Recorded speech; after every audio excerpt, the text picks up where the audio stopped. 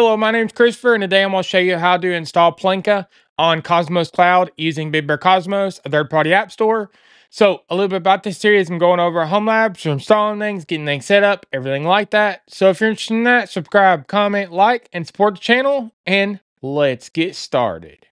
I wanted to let y'all know about the Big Bear community. We just launched a community on community.bigbeartechworld.com. It's based on discourse, so go on there, join it, and say hi.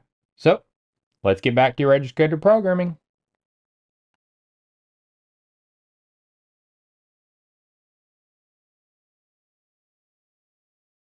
So this is what I'll be installing today, Planka. It's a real-time Kanban board for workgroups built with React and Redux. This is what it looks like. And features: create projects, boards, lists, cards, labels, tasks, add card members, markdown support, filter by members and labels, customize project backgrounds, real-time updates, internal notifications, multiple interface languages, and single sign-on. So, we will be deploying it on Cosmos Cloud.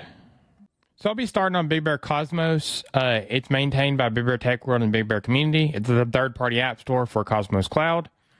So if you scroll down, you can see the apps in it, and it is synced up with BigBearCosmos OS. I did make a how to set up BigBearCosmos on Cosmos Cloud video, so you can go over and see that video and then come back here. So, I'm going to scroll up to the search and type in Planka. And then now I'm going to go to the folder right here. And the config.json is just the explanation, the ID, version, the image, and then the YouTube links and doc links. The description has got the name, description, long description, the tags, the repository, the image, the supported architectures, which is AMD 64 and ARM 64, and that's what the Docker image over here supports, and the icon. So now if you go in the Docker Compose, you can see services and a name up here, Big Bear Planka, and then the service name, which is gotten from the name up here, and then Big Bear Planka, and then this is the service name, and then container name is the service name, and then Big Bear Planka. This is so Docker doesn't have to generate a random name. And then the image is coming off of GitHub because of the ghcr.io. And then the Docker image right here, the Docker image tag. Restart unless stop. So that means if you stop it for any reason, it will not try to restart. But if it fails any other reason, then it'll try to restart. And then volumes right here. So on the left side is the host volume. And then on the right side is the app public user avatars, which is on the container side. And then same with the next two.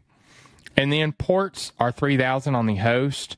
And then on the container is 1337. And then environment variables down here. So the base URL is HTTP, and then your CosOS LENIP, which is going to be your Cosmos Cloud. And this is synced up with BigBearCosmos, so it will have the same terminology. So you'll just use your Cosmos Cloud IP right here, and then 3000, which we're going to be using URLs which proxy into the container. So this will probably be 7200. And then the database URL, and then the secret key, the default admin email, and the default admin password, the default admin name, and the username. And then now networks, so Big Bear Planka network, and that's defined down the bottom. And then this does depend on the service name, Big Bear Planka Postgres, which is this service right here, and then the host name. So now we're in the Postgres service, and right below that is image. So the services are right below the services right here, and then the image is coming off of GitHub, coming off of Docker Hub by default because there's no URL before this, and Postgres is the Docker image, and then the Docker image tag is 14 Alpine. Restart on failure. So that means if it fails for any reason, it will try to restart, but if any other reason, then it will not try to restart. And then volumes. So on the side over here, the left side is the host, and then on the right side is the container, var lib postgresql data. So now the environment variables, so Postgres DB is Planka, and the Postgres host auth method is trust, and that means it does not need a password. So now if you go down here to networks, we're going to set it in the Big Bear Planka network. And then now health check to decide if the Postgres is up and running. And then now container name is service name, Big Bear Planka, Postgres, and then the host name. Now we're going to define the network. So Big Bear Planka network, and that's a bridge network. So that's a little bit about the Docker Impose. So the left side over here is the icon left. So this is just the app icon. So that's a little bit about the files in BigBearCosmos. So I wanted to let you know about the Big Bear Club. You can join it, and it greatly supports this channel, and I very much appreciate it. So if you'd like to join the Big Bear Club, you can go down the YouTube description and go to my Ko-Fi link and join it from there. So let's get back to registered programming. So now we're going to start in our Cosmos Cloud. We're going to go to Market and then search for Planka. You see right here, and it's coming from BigBearCosmos because BigBearCosmos is synced with BigBearCosmos. And you know it's coming from BigBearCosmos because that Cosmos right here. So I'm going to click it, and then I'm going to install right here. So now you can customize things if you'd like, but I'm going to go with the default. And you can also go down Postgres as well. So I'm going to say next, and then it's going to give you a JSON of what it's going to do. I'm going to create. What this is doing is it's downloading the Docker images off the registry, getting extracted, and getting it up with Docker Compose underneath, because this does use the Docker engine.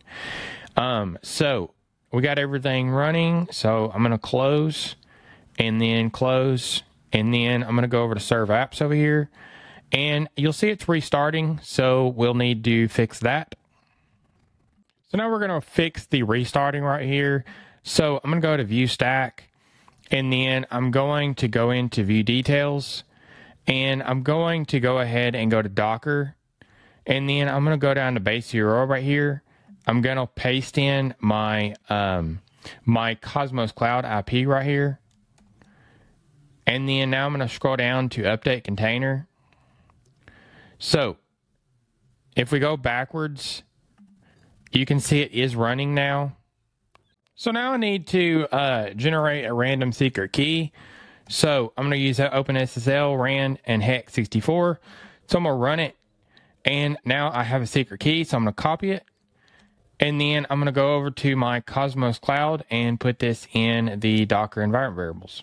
So now I'm going to change out the secret key.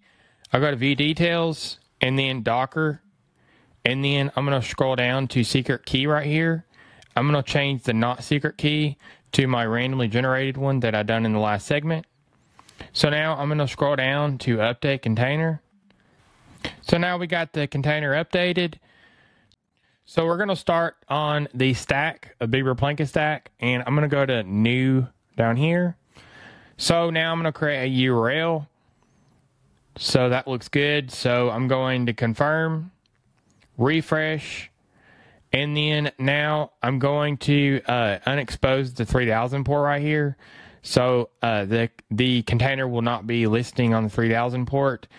So you'll be going through the URL right here to the 1337 and proxying in. So I'm going to View Details, go to the Docker right here, and I'm going to change this to HTTPS. And then I'm going to change this to the 7200 or whatever port you got assigned when you created that URL. And then now I'm going to scroll down to update container. So now it has been updated. So we'll go backwards. And now we need to remove the host port of 3000 right here. So I'm going to go to View Details, Network, and then I'm going to remove the host port right here. And then I'm going to say Update Ports. So now we've made it to where we have more control over the traffic that goes to this container. So now if we go and we go to the URL, we'll see refuse to connect. This is a glitch with Cosmos Cloud, it seems. So I'm going to go into the cog, and then delete this URL, then go back to serve apps, then go to view stack, and then I'm going to go to the 1337 right here, go under here, go to URL, and then now I'm going to scroll down and we'll see it's still on 7200 right here. So I'm going to confirm, refresh, and then now you see it's green, so we can get to the UI now.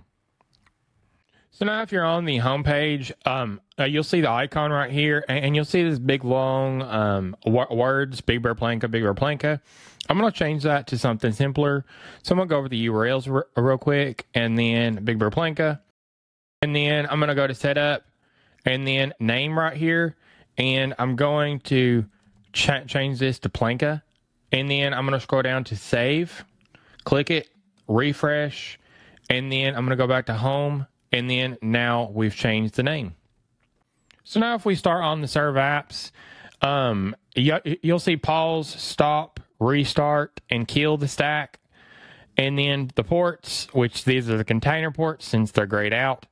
And then networks, Big Bear Planka Network, and Cosmos, Big Bear Planka Default. You won't see the URLs right here and auto update container. So I'm going to go view the stack. So now in this stack, we have two containers. We have the Big Bear Planka, and then we have the Big Bear Planka Postgres. So now on these, you have update, pause, stop, restart, recreate, and kill the container. The ports and the networks, URLs, and then you can turn on auto update container, and then the CPU, the RAM, and same with over here, except you don't see the URL because there's no one on there here because this is a database.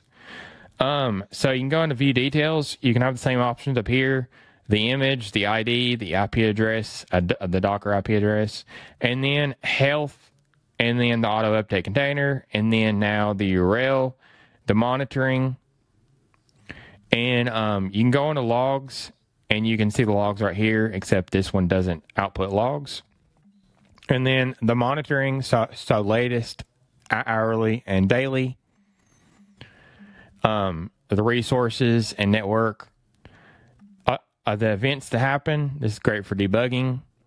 And then the terminal, the compose over here. So you can change this and press edit. And then the Docker settings. And then the network settings. And then storage. So you can add a new mount, a volume or a bind. And then you can go to the bind and just have a text box to where you put in the path. And then you can unmount. You can update the volumes right here. And then you can also add a network down here, a port, I mean. And then a TCP or UDP. I'm going to clear that one out. And then once you add that, you just say update ports right here. So now if you go over here and you go to the cog on the URL, these are now the URL settings. So the description, the URL, the target, the targeting, a serve app, and then on 1337. And then the security icons, it tells you a quick status of what's happening. And then the monitoring, setup, name, description, the mode, and then the container name, the container port, container protocol, restart target, a result target preview, and then the use host. So this is what you'll go to in the UI to get to the UI. And then the use path prefix, and authentication required, Smart Shield protection, and restrict access to Constellation VPN. And then advanced settings, so hide from dashboard, overwrite host headers, and whitelist inbound IPs. And then press save if you've edited any of this. And then the security section, so authentication required, admin only, spoof host name, disable header hardening, the Smart Shield protection settings right here, and then the limit settings, and then the custom cores origin, block common bots, and block request without referring header. And then if you change any of that, you would just press the save button. And then now the monitoring, so latest, hourly, and daily, and a request and resources. And then events that happen with the URL. That's great for debugging as well. And then you can filter up here, and you can also export. So that's a little bit about the Cosmos Cloud UI settings. So now I'm going to go in the UI. So you can go to it from here, or you can go in it from here, and you can go into view stack and go through it for here. So I'm going to go into it. So now the default is demo, and then demo, log in. So now you can create your first project, and I'm going to create testing project, and then create it. And now you can create a board. So testing board. So now I have my first board up here, so you can edit the board, and then you can create a new board. So second board. So now we have the testing board and we have the second board. You can go ahead and create a list underneath. So testing list, and then second list, third list. So now you can go ahead and create a card, and then you can move the card between the second, and it's a little bit finicky, and the third. So right here, you can move back to testing list. You can also create a second card and a third card, and then you can put them between the second and the third list. You can go in here and you can add a description. You can set a task, and you can mark off that task. You can put a comment, and then there we go. You can edit and delete it. You can set the members, the labels, due date, stopwatch, attachment, subscribe, move, duplicate, and delete.